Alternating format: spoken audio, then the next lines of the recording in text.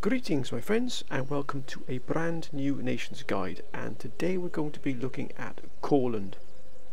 Now we're obviously going to be looking at what we start off with, what our future plans might be, our enemies, our allies, any future sort of tactical and strategic advice, and where we might be able to expand and might be able to look at in terms of maybe lands you can potentially look to take to expand the empire, the Courland Empire, and also looking at trade and all the other things in between. We're really trying to get a sort of a rounded look at what it's like to be Courland. Now, as you can see with Courland, you do start off with one region, but my goodness, that region really is sandwiched in between very, very powerful empires, very well established empires indeed. So you're going to be looking at, you'll be not looking too far to be looking at where your potential allies and indeed where your enemies are going to be coming from. But let's first look at where you start with. Let's look at what you start with, and that way then we can sort of build for that our picture out from there.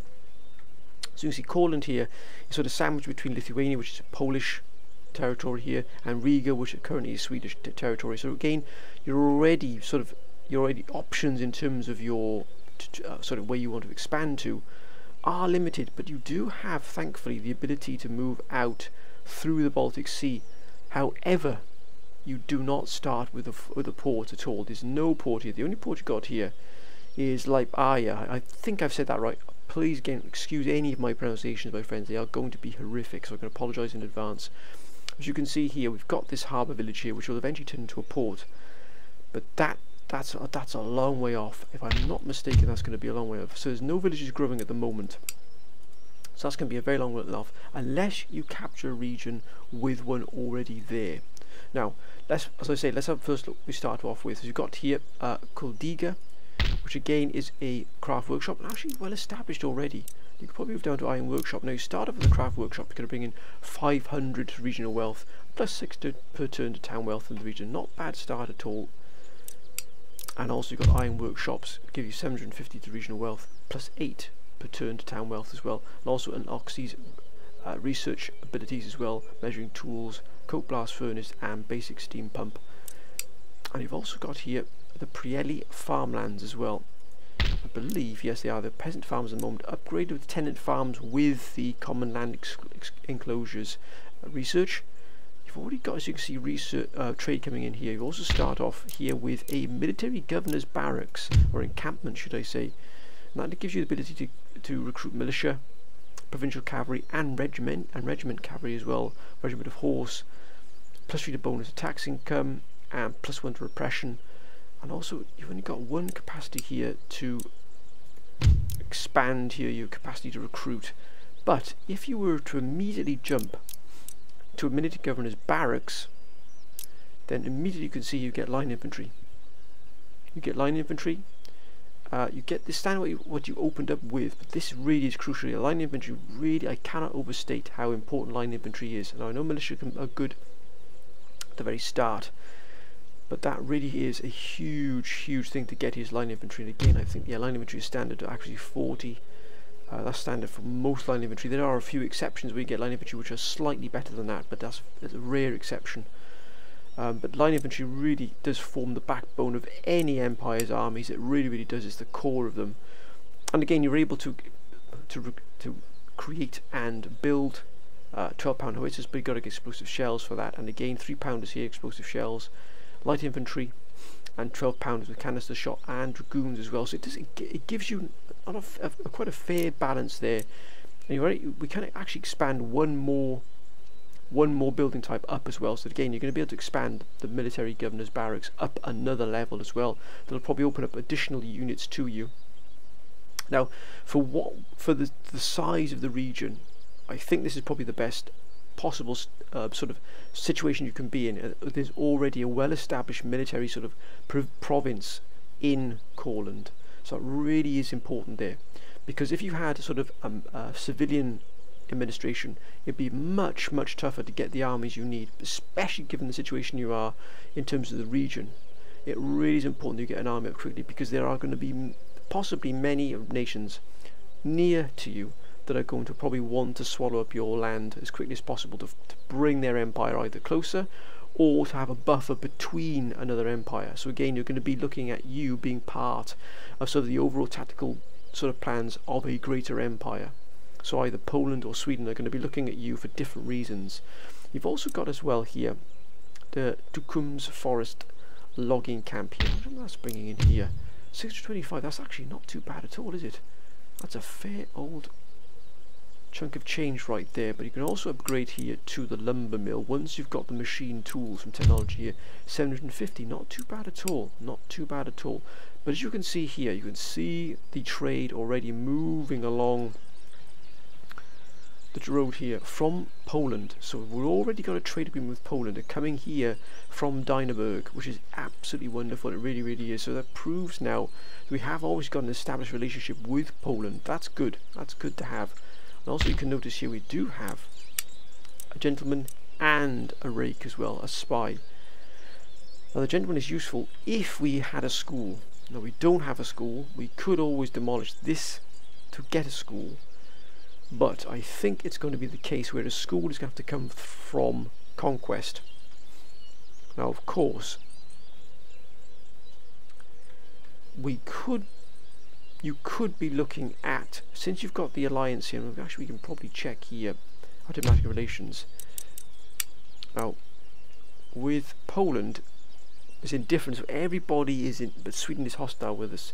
There is your key component to where your strategic sort of eyes should wander. That's to Sweden, because straight away everybody else is indifferent. Pretty much everybody doesn't really care about you. That's what it basically means, indifferent. They're not really bothered by you at all. They don't see you as a threat. They don't see you as a strong ally. So they're not really bothered either way, whether you exist or not. However, Sweden does have hostile intent towards you, and that could actually fall into your hands. It really, really could, because that gives you a pathway into taking and expanding your empire. Now, of course, you've got to be careful. If you were to move into Sweden, there's a number of things you've got to consider. The first is, if you take Riga, that's absolutely fine, because it not only would give you a coaching in here, which you could then demolish and make into a school, ultimately a college and university, etc. It'll also give you additional workshop here, a craft workshop, and it'll also give you a farmland here, peasant farmland, and potentially here as well, and Pamu, another harbour. So the port there could be done. And also you've got Riga itself, which is already a fortified city or fortified town. As you can see here, the army is quite small. Again, we've only got basic roads in it as well. I believe we've only got basic roads as well, indeed. So as always, infrastructure is so important. Get those cobbled roads up as quickly as you possibly can. As you can see, you can recruit plenty of horse, but you only get one slot here. So upgrading to the barracks is going to be very, very important. It really, really is. But we'll have a look at that in more depth later on. You've already started with the demi-cannon, the pikemen, and 2 militia. And you've got the general here as well, but no additional horse, which is slightly unusual. And you've already got line infantry here as well, the Swedes. So it's going to be important for potentially you're going to have to sit on what you have at the moment, expand the military governors, expand your economy if you possibly can here as well in Kurlandii. And then once you've got a good army up here, you could possibly move against Riga. Now that would probably be the first place I would look to expand, be Riga. However, I know that then you could possibly be thinking, well, we might move to St. Petersburg here, because that's also under Swedish control. However, you've got to consider, my friends, St. Petersburg is a Russian goal. It is a Russian objective. It really, really is. You cannot underestimate how much the Russians want to take St. Petersburg back from the Swedes. It really is that important. So if you move against St. Petersburg, you do risk the possibility of Russia eventually, or maybe even sooner than that, looking to take it back from you, unless you have an incredibly powerful force or forces in St. Petersburg, which would enable you to hold off a sustained Russian attack. But you're going to remember, you're going up against probably one of the largest empires in terms of land mass. Now I know that it can be argued the Russian army isn't at its peak at the moment. It is not in the doldrums, that would be the wrong use of waste, but it isn't as efficient a fighting force as it could be given the sheer scale of the empire, with Moscow being the hub. And Moscow, of course, is very, very close to St. Petersburg in terms of the rest of the Russia. Of course, it goes all to the Urals, so you have to be careful here that you don't sort of stir up a hornet's nest further down the road for yourself.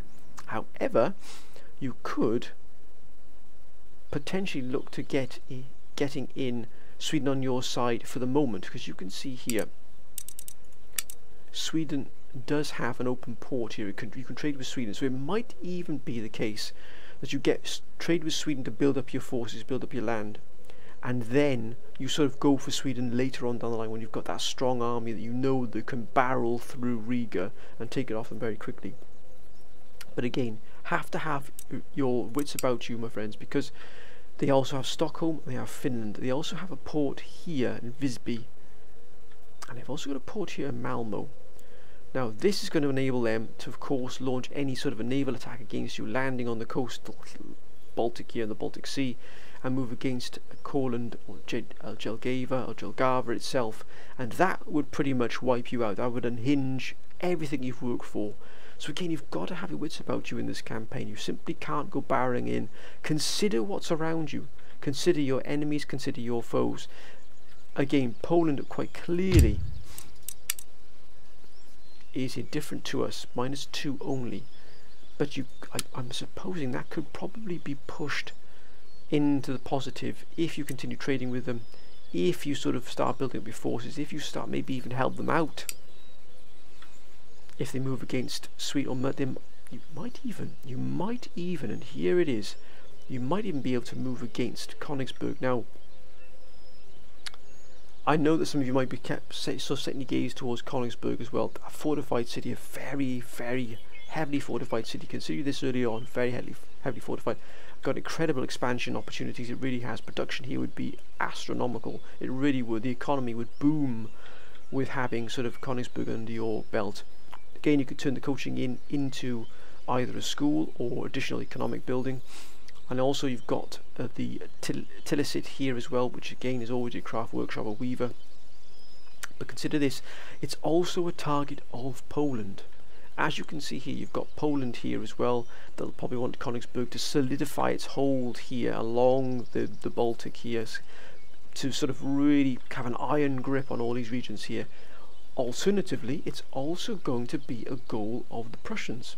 The Prussians are going to want to keep it and take back Gdansk and sort of unite Western Eastern Prussia and sort of rebuild and put together, back together, the Prussian Empire as it was.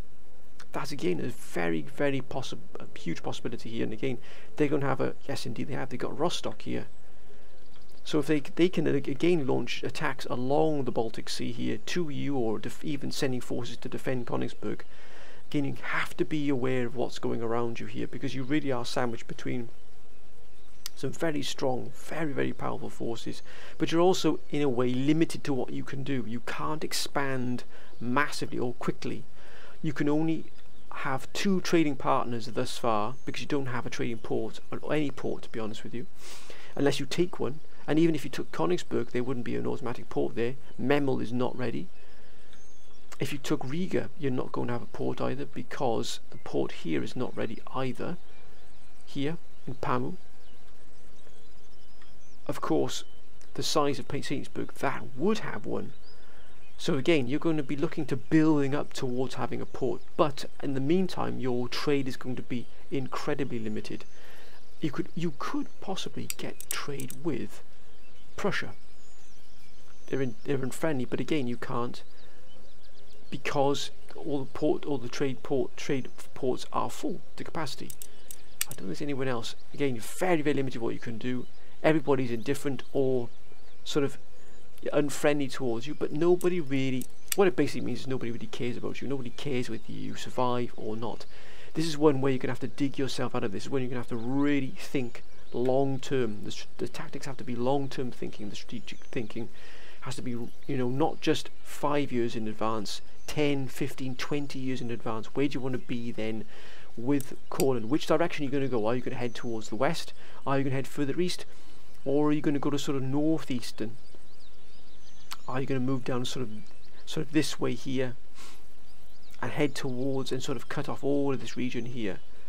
Or are we going to sort of move down south and maybe even hit Vilnius? But again, you'd be up against a very, very strong Polish Empire, who wouldn't probably take that. And are they allied? They're allied with Russia, and they're also allied with Denmark. So again, you'd have problems with Russia. Russia would not sit by and allow an ally to be effectively taken over and then see their lands threatened, particularly Kiev. So again, you're going to have to choose your allies very carefully, or don't have ally with anyone. Keep yourself a neutral. Keep out of all the wars if possible. Again, you might even see Denmark again is an ally of Poland, so you might even see them coming to their aid. But it's about what you can do with what you have. You don't have a port, you don't have a school. So two options of one of trade and one of research are already taken from you. You could buy research in from other nations if that's possible. But again, let's have a look at the money. You start with 7,500 gold. It's not a huge amount, especially for what you have. Let's have a look at some depth here, what you're actually bringing in. 452 from tax, 608 from trade, 1,650 from other. So this is basically diplomatic negotiations, protectorates, sort of bribery, that type of thing. You're actually getting more trade than tax.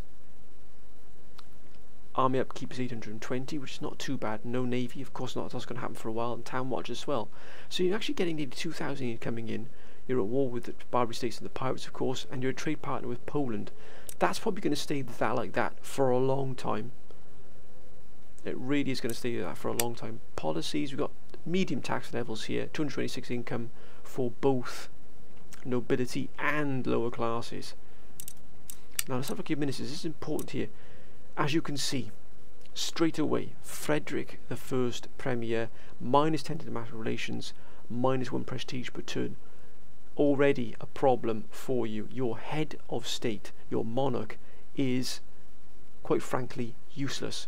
So you're going to be relying on two things. Either you're going to be looking at some kind of revolution, or you're going to have to rely on your cabinet to dig you out of the hole you're in. So again, looking at the head here. Now, as you can see, the prestige plus one to prestige is already cancelling out the -1 from your monarch. But +8 to diplomatic relations is just about dealing with the diplomatic problems. That's why you've probably got people indifferent towards you.